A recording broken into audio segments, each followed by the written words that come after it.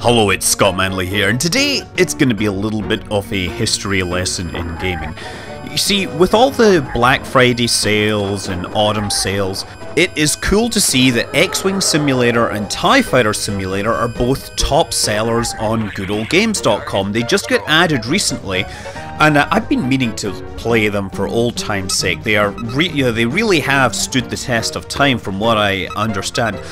But one thing that did catch me was when all the news coverage was coming out, a lot of lazy journalists went so far as to say that X-Wing was the first game to have Polygon graphics. Now, I think this was a fact that journalists copied from other articles, and it's become something of a myth that I've seen repeated by people that should know better.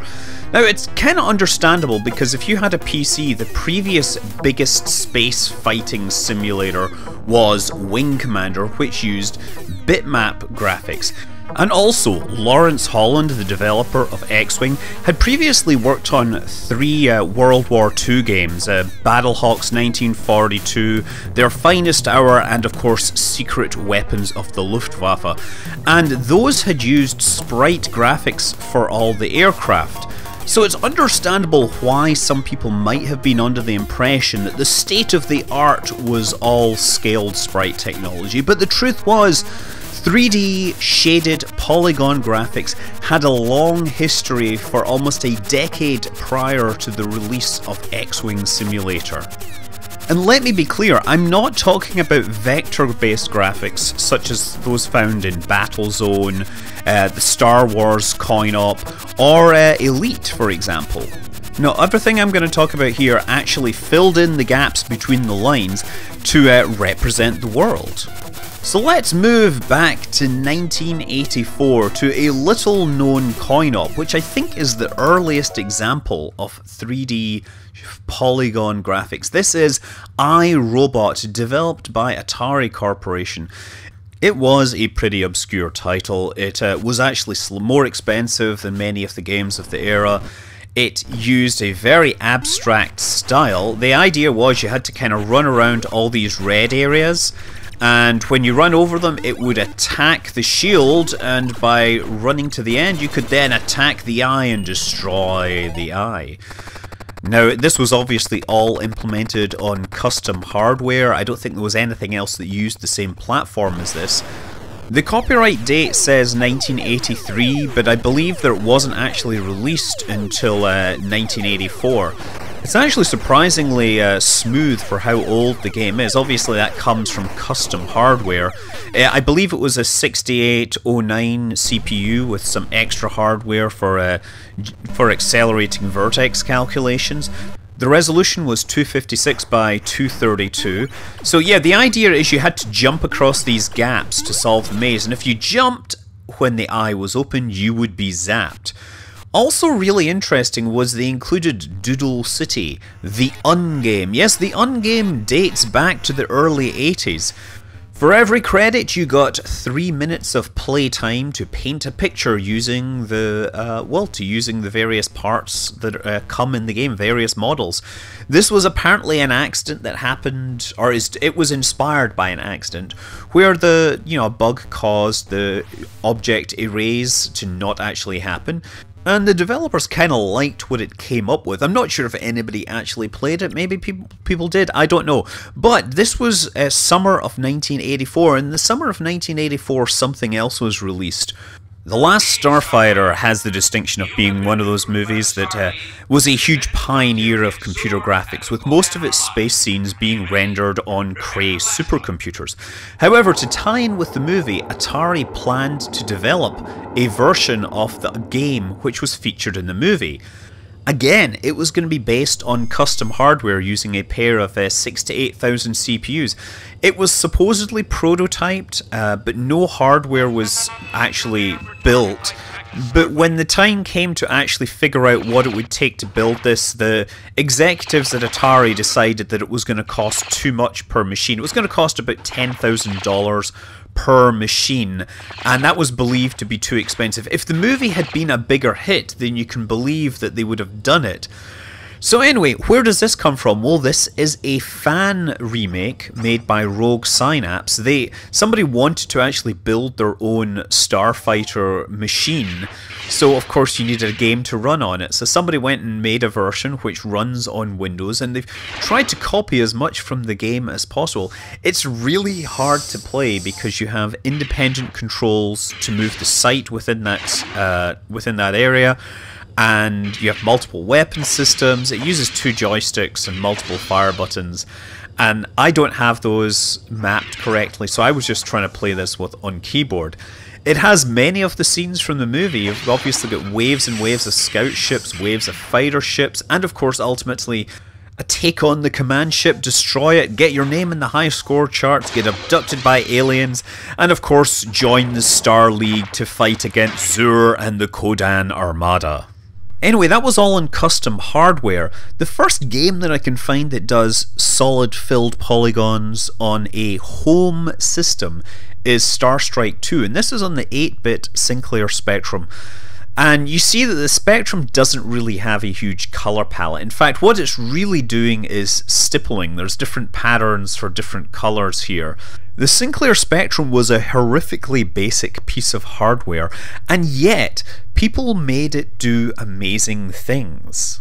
I don't know if any of you follow Ben Heck's channel, but he actually has a 3-parter where he tries to take an old Sinclair Spectrum and rebuild it into a handheld, and I found out all sorts of stuff about that hardware that I never knew. Anyway, yeah, look, we have a station here, and I'm trying to shoot off the keys on the outside so I can open the door for some reason. It seems very strange to have your keys on the outside there. Once I've got lined up, I can enable docking mode, which requires me to match rotation with it so I can fly in. And once I'm in here, I can continue my invasion against the outsiders. The frame rate is of course terribly slow, so there we go, shoot the parked fighter, and I have to shoot these keys now to stop the door from opening or stop the door from closing. Now it's a case of flying through the force fields here to try and avoid, well, I'm trying to avoid the various panels and stuff flying around. Yes, as I said, this was an 8-bit computer with no dedicated graphics coprocessor or anything. Very low resolution, and in fact screen addressing on a Sinclair Spectrum was actually way more complicated than we have to deal with these days. But yet many of the coders that started on these 8-bit systems are still working in the industry today, although they tend to be producers and game designers rather than actual hardware hackers. The game was also released on the Amstrad CPC 464, which was it was always the 3rd favourite computer between the Sinclair Spectrum and the Commodore 64. But you see that it did manage to have more colours, and it did seem to run at a little faster frame rate, surprisingly. Anyway, also in 1986 we have the Sentinel, which doesn't use traditional polygons, but it's worth looking at because it does do a lot of very cool things. It does fractal landscapes generated from a random seed. It does solid 3D graphics, albeit they draw it in an interesting way. As you pan across the landscape, it's only drawing a small section every time it scrolls, so it's actually obviously saving itself a lot of CPU power. The object of the Sentinel was that you have to absorb energy from the landscape to build rocks so that you can get higher and higher, and once you get high enough you can absorb the Sentinel, which is the highest point in the landscape. And obviously the Sentinel is trying to absorb you, but he can only turn very slowly. It's actually still very much playable today, in part because it uses a lot of tricks to accelerate the graphics. So yeah, this is a BBC Model B here. The other one was a Sinclair Spectrum and an Amstrad. As great as the Commodore 64 was for sprites and audio, I can't think of a single 3D game that didn't use vectors, but I could be wrong on that one, so please correct me. Anyway, around 1986, we also have this advent of the 16-bit systems, the Amiga and the Atari ST, and actually at that point the floodgates open. There are a lot of games that I can think of that were released on the Amiga and the Atari ST which use 3D graphics such as this. This is one that I want to highlight because this is Starglider 2. Starglider 2 is made by Argonaut Software, that's Jez-san. He's the guy that made the original Star Fox, or Star Wing, depending upon which country you're in. Now this wasn't the first 3D filled Polygon game on the Atari ST or the Amiga. I believe that Carrier Command came out before it, and there might be something else. But it does have spaceships, which does mean that it has a good claim to being the first and best 3D spaceship game, because Star Strike 2 was, dubious gameplay at best. Starglider is actually still pretty playable. It has a whole solar system to explore. You can leave each planet, fly up into space, and then once you're in space you can have encounters in deep space. You can fly to a bunch of different planets, and the aim of the game is to collect the parts and assemble a mega weapon to defeat the enemy's mega weapon, which will fire at a certain point in time and obliterate your home world. And each planet has different resources available. Some of them will have silos with people in it who will trade for you. Some of the locations will just have stuff sitting on the surface. There are a whole bunch of vehicle designs. There are space whales. There are manta rays that fly in the sun's upper atmosphere. There are walking enemies. There are flying enemies, like as in flapping wings enemies. There's a lot of stuff to see, and of course you get multiple weapon systems, and yeah, you can fly underground, although it's not exactly Return of the Jedi level speed. It's very, very sedate. You can kind of stop yourself at any point. The frame rate is really quite terribly low underground, which is why it's a good thing you're not really fighting. You have a little tractor beam that you can use to pluck things from the ground, pick them up and put them in your hold. These are a bunch of bouncing bombs which you can use against targets. So yeah, that is Starglider 2, which is by Argonaut Software. One interesting thing is that the developer is clearly a fan of iRobot, because they included a painting mini mode. This is Painting with Rolf, which is a reference to Rolf Harris back in the days when he was loved by the nation. Well, that's all changed now, I guess. Okay, moving swiftly on, we have another game which I think is worth looking at these days. This is actually just a demo of Damocles. Now, Damocles is the sequel to Mercenary. Mercenary is another kind of vector graphics-based exploration games. But Damocles added an entire solar system. It also improved a little over Starglider by having the planets have phases, so they have a day side and a night side as you're flying through space. Now you'll see the computer is just filling out all these details, trying to sell us on the game. Also interesting with this one is you can see my speed is very close to light speed, and I have to deal with time dilation, which is important because the whole goal of Damocles is you have to fly around the solar system, explore it, and figure out how to stop a giant comet from hitting one of the planets and destroying it. It's interesting because there's actually a bunch of different ways to defeat it. You can get all the explosives that you can find in the solar system. I think you have to get 9 of them, put them in a big pile and blow them up, or there's another way where you manufacture a special super bomb that will blow it up. And apparently, if you can find the developer's chair, the developer's computer in the developer's chair, then you can sit in it, hack into the game, and randomly destroy items if you want, including the comet. Incidentally, if you are one of these people that have remarked that the spaceship designs in Elite look like cheese wedges, well, the developer of this, in the original Mercenary, there was actually a giant piece of cheese, which if you got inside it like a vehicle would fly around like a spaceship. So this cheese wedge analogy was clearly on the minds of the developers even back in the 1980s. This was released in 1990 incidentally, and yeah, it also features some other interesting tricks. It was one of the first games I've seen that had detail levels. It would replace the roads with simple straight lines when you got a long way away so that it would still render faster. Of course, yes, you can get out of your spaceship, as I pointed out. You can land your spaceship, get out of it, and walk around. There's not really much in the way of space combat. It's more about exploration and sort of like role-playing. So yeah, the one pure combat game from the era. It was actually released in 1989. It is Warhead by Glyn Williams. Glyn Williams also made the I-War, or Independence War games. And Warhead has the distinction of being the only game I think that I've played on the 16-bit systems which had, you know, full 3D graphics, full first-person graphics, and it has full Newtonian motion. It also has really good presentation all the way through. It opens up with this opening crawl with a document explaining the history of the conflict, explaining about the aliens. You see that they're insectoids, they get laid as an egg, they come to a larva, then you get a kind of child, and eventually they grow to an adult. It explains that they have a group consciousness because they can communicate via radio. Obviously this is borrowing heavily from the likes of Ender's Game. There are a lot of references to science fiction in the game. It's also one of the first games that has its soundtrack made up of samples that are, you know, sequenced rather than a simple sequence of music. And there we see a reference to this space fortress with an astronaut out there working on EVA, the Fist of Earth spacecraft.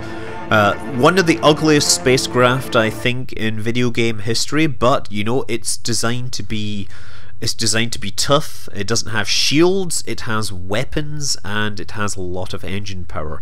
So yeah, Warhead, let's give it a quick look to show you how it works. So here I am in Sol Base. It's rotating and bringing up the message that says, have fun out there, you must familiarize yourself and you must take off and you must fly. So like Babylon 5, but which this predates, you launch by dropping out the bottom of a rotating station.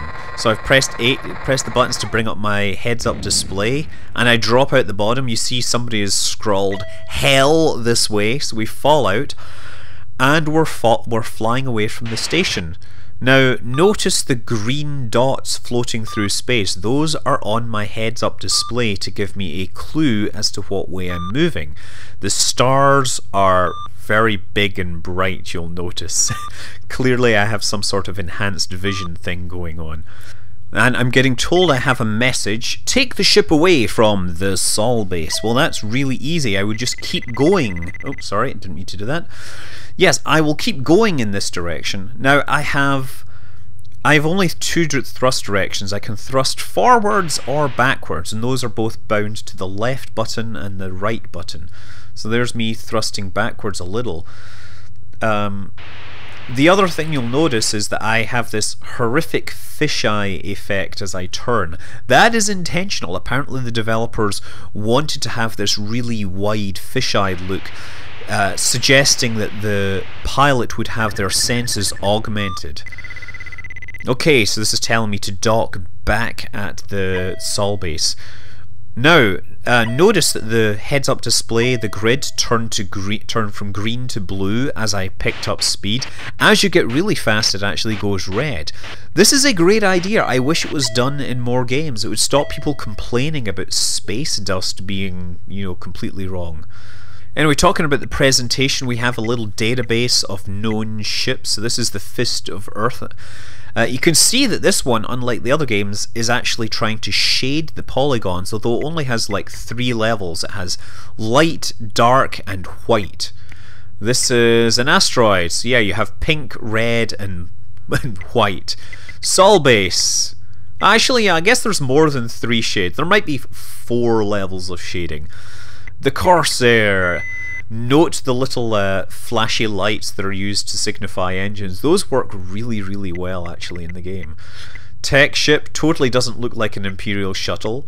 Super freighter, yes, well, easy meat if you see them. And the pilot recovery module, which is essentially an escape capsule which you can use in some missions to avoid getting destroyed. Anyway, let's head back. What I can do is I can select the target and actually use autopilot. This will help me. There's a lot of autopilot modes which help cancel out velocity, or approach a target, tail a target, move within range. Or there's actually an inertialess mode where if you select it, it will let you travel at low speeds and it will automatically null your velocity for you. The inertialess mode isn't really much good for combat, but it is kind of useful for navigating. So yeah, it's telling me to now dock with the station, and I'll use inertialess mode to actually fly along these docking lights and get close to the axis. Actually, inertialess mode is too fast for docking, so you got to get in close, and then once you're in close you then have to switch to regular navigation mode and bring yourself in very, very slowly. Thankfully there's no need to match rotations against this station, although that's a thing that a lot of games seem to like to force you to do. So I'll just move in here very slowly. I'll just try and match rotations. Look, there we go, through the middle. And yeah, again, presentation keeps up. We have these nice little cutscenes as we dock. There are actually a lot of mini cutscenes, and this was a couple of years before Wing Commander really made that a core part of the game. You know, what Chris Roberts brought with Wing Commander was presentation. So yeah, we actually have a bunch of the local stars all modelled and in the correct location, although the planets at this point were all totally made up. I like the fact that Tau Cetai has Niven. What else? It has a whole bunch of planets related to Larry Niven. So we have Moat, Gift, Protector, and let's zoom out a little further.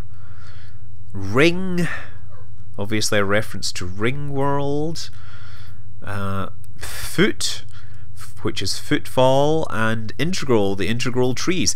Yes, there's a lot of sci-fi nerd spotting going on. Epsilon Eridani, Leuton, and you can just rotate this thing around. Ross 128. So there's a few other that have planets named for fictional authors. We have PKD, Albemuth. Wait, PKD was not a fictional author. He was an author of science fiction. But some of the names are references to science fiction. Scanner, Goldenman, and Castle. Yeah, all of those should be obvious to Philip K. Dick fans, right? Alpha Centauri, you can of course search for it.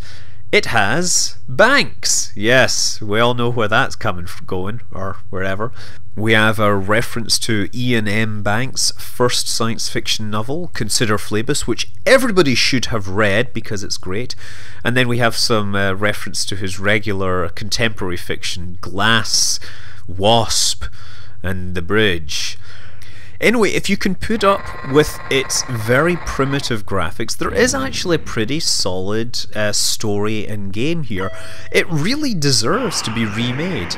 This is one of the missions about 40 minutes into the game. You're getting told to jump to a star which is producing gravitational anomalies, and they're saying, oh wait, it's a black hole! And you see, yeah, me falling backwards into this star as it's sucking me down. Oh, there it is behind me. I gotta figure out what way I go, and I'm confused and disoriented, and I fall into the black hole. So yeah, that was a quick tour around old 3D games. At some future video I hope to be playing X-Wing Simulator, but until then, I'm Scott Manley. Fly safe.